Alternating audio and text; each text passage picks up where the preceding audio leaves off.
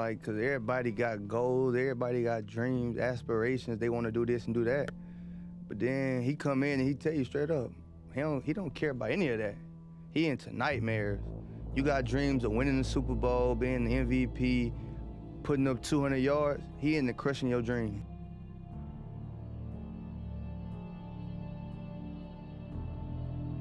But we need a new voice right now.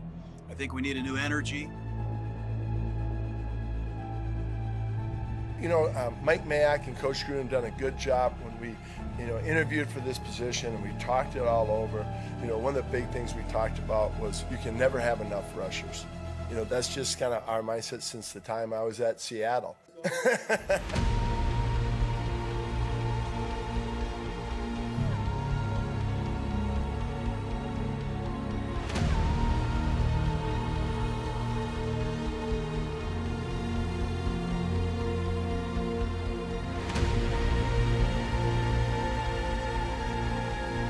We got to get better there. We got to get better at the front end. We got to get it better at the back end, and our linebackers have to be more consistent. So if there's a consistent theme in all my answers to you, JT, today, and I am being transparent, we weren't very good on defense, and if we expect to be a playoff team, we got to get a lot better.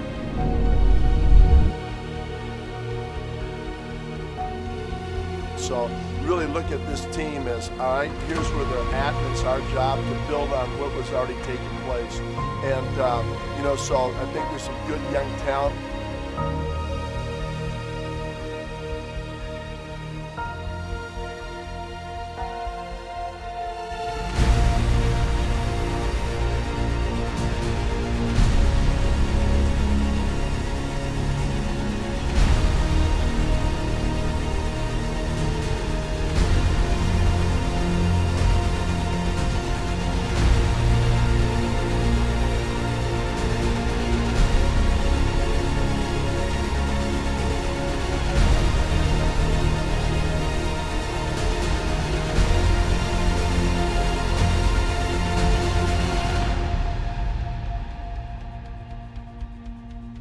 Absolutely. I think it started, at the start of OTAs all the way to now. And when he means building trust, he means is that guy to the left of you giving all his effort? Is the guy to the right of you giving all his effort? When you see that on tape and you see guys going 100% for each other, that builds trust right there. You knowing that, all right, I might have to hammer this block, but I messed up. I know my nose tackle's coming right back around and come help me make the play. It's just all about effort-based defense. That's what we preach, and that's what I love.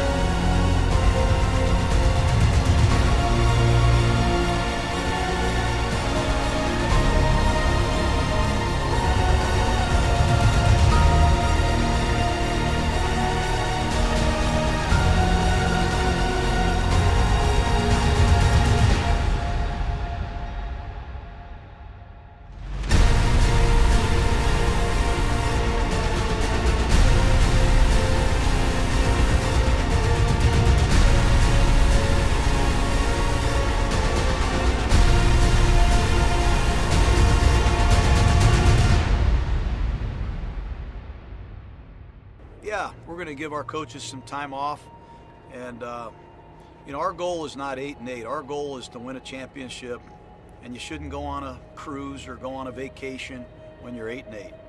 We got to take a good look at how we can close the gap.